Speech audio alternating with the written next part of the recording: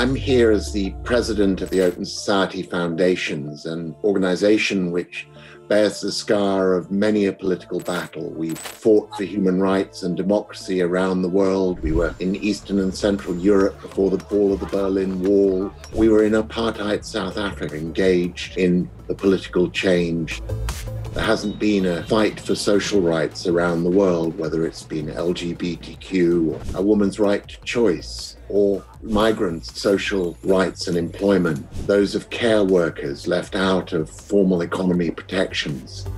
We've been in the forefront of all these struggles as the world's biggest human rights foundation. We're at a moment where we're reassessing our impact. How can we best protect human rights in the world? And we've realized that alongside the traditional threats, political, social, economic, and corporate that we have addressed, lies a new threat: climate. A threat which falls on victims who are, in a sense, not the source of the issue.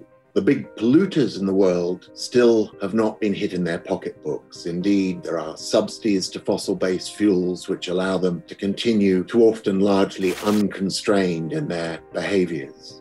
But the disproportionate victims are those who are, in most cases, themselves near zero emitters. People who are living marginal existences in slums and barrios, where the absence of clean water, the quality of public services is already making their lives highly vulnerable. Together with their counterparts who stayed in an increasingly precarious agricultural existence on ever more marginal lands. It's these groups who bear the impact of other people's emissions. And so as we've looked at the funding allocation of our foundation peers, we've seen disproportionate funds going to mitigation in the global north and inadequate funds going to adaptation in the global south. So while part of our strategy going forward does focus on a very northern issue, how we can support the advocacy efforts in North America, Europe, and hopefully over time China, to really drive a leveling of the global playing field, a move towards a zero emissions future. That advocacy is something we will continue to support. Beyond that, it is to our colleagues and friends and grantees and those we seek to serve in the developing world that we want to apply the majority of our support in this area of climate.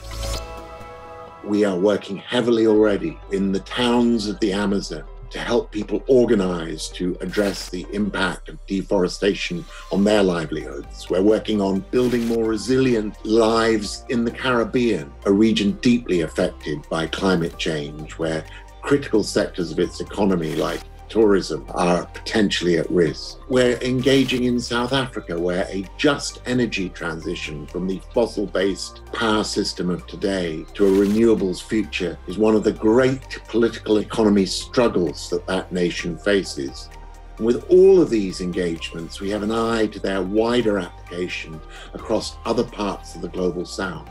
We stand with you all in solidarity as a human rights organization which has concluded that climate is at the heart of future fights for rights.